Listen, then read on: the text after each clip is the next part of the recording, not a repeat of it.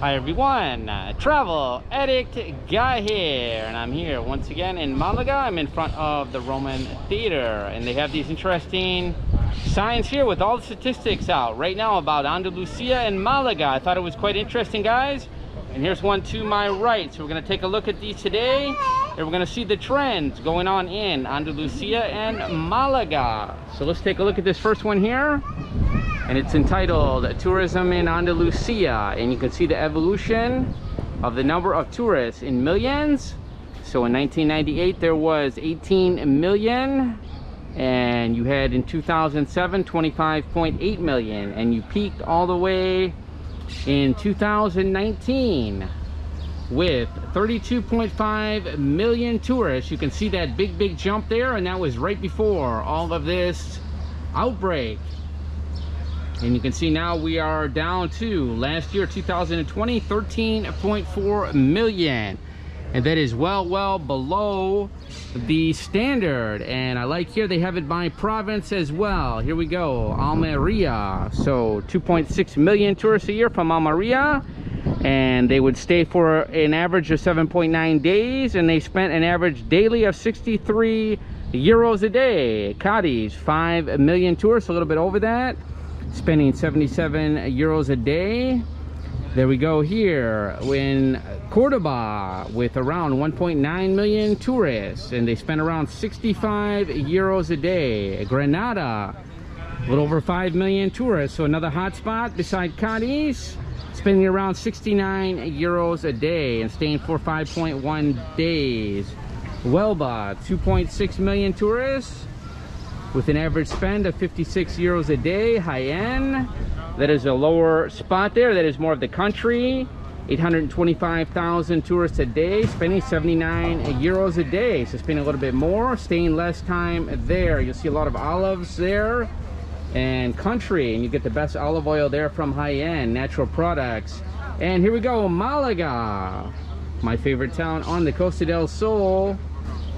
10 million tourists approximately, so that is a big province. Actually going by the province here, over 10 million tourists. Before the start of this crisis they were spending 63 euros a day. Seville, 4.3 million, spending 73 euros a day. So you can see behind me that is very disturbing, that drop in tourists. So hopefully we can get this situation under control and we can bring that number up again. Okay, here's some more interesting statistics behind me about the European Union. So let's take a look at this one. They are comparing Andalusia to the European Union. And here we go, 1.2% of the products brutto.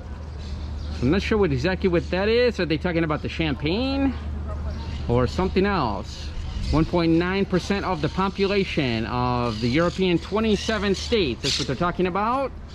And or the countries I should say, and 2.2% of the territory of the 27 nations of the European Union. You can see them there, they're highlighted in gray. Your expectancy of life if you live in Andalusia is, for men, 79.6 years of age, women 84.9 years of age, and in the EU 27 states it is 78.5. You're expected to live a little bit longer if you're a man, about a year, a little over a year longer. And for women about the same, about 9 months or longer.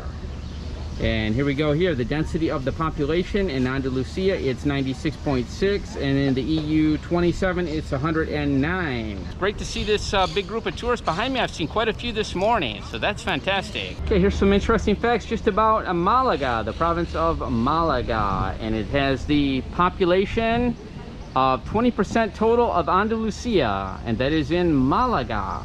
16% of the population has a foreign nationality, and the principal is United Kingdom. So that is 16% of the population is foreigners here. 83% of the inhabitants are dedicated to the service sector. You can see that there's a woman there, she's a waitress. So that is a high number, guys. 83% in the service sector. And you can see that why Malaga was so badly affected by this crisis, and they continue to be affected by this. #1 destination of 1 in 4 tourists that will visit Andalusia is Malaga. So 25% of the tourists are choosing to come to Malaga. And there are 213 kilometers of coast along the province of Malaga. And here's a tour group right behind me, guys, right there. They pulled in right there. So, and she's speaking Spanish. So some Spanish tourists. And I heard another group, they were in French. They were speaking French. So great to see some tourists again in Malaga. It's wonderful. Okay, here's another chart here. It's talking about women in Andalusia. 10 different data points, basically. So the population of women is 50.7%. 60.3% of women are 75 or older in Andalusia. Wow, that is quite a high number. So not a lot of young women being born. Wow. 60.4% have a university degree. Ocupadas. I'm not quite sure what that means. 42.4%. Does that mean they're working?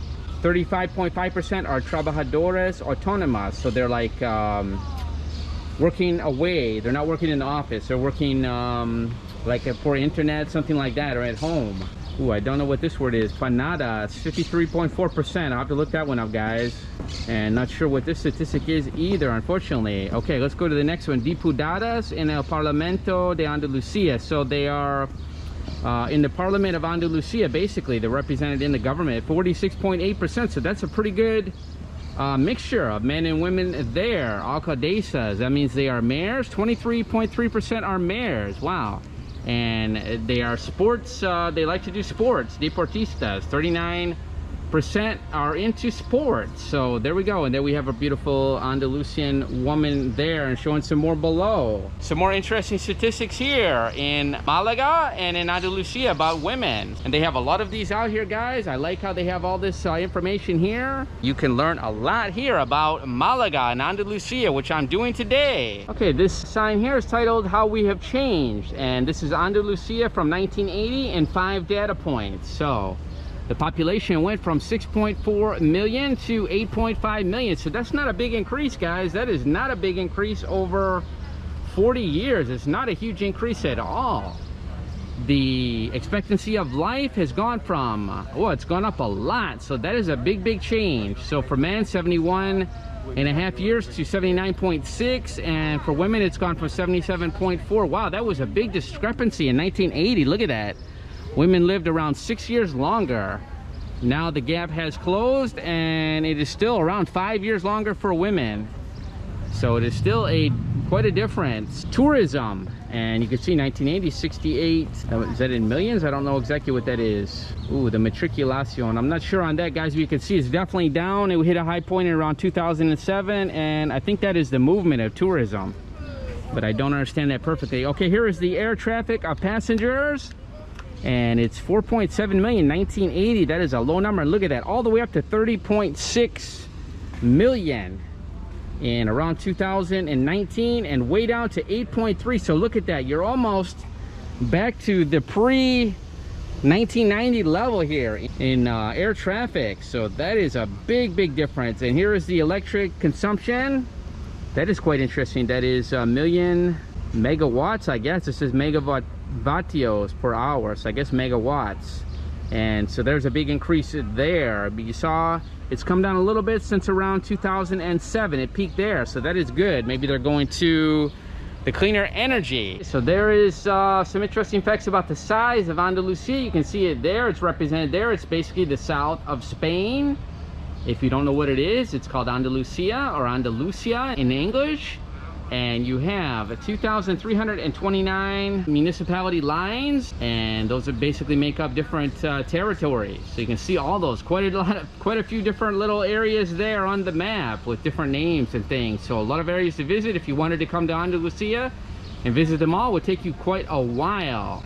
And you have a complete distance of 19,900 kilometers in distance. That's what it is saying there. Actually quite big. You don't realize how big it is. It is actually quite large, going all the way from the east, going from Malaga to the west. You can go all the way to Huelva. It's very close to the Portuguese border, and you're down in the southwest part there, and that is Cadiz, and the very southern point of Europe. And you are in Tarifa, which we were actually there. I was there about a month ago. Very cool place, but very windy. So I hope you learned something about Andalusia and Malaga. I know that I did. So I hope you enjoyed this video. We'll see you in the next one. Travel Addict Guy. Take care, everyone.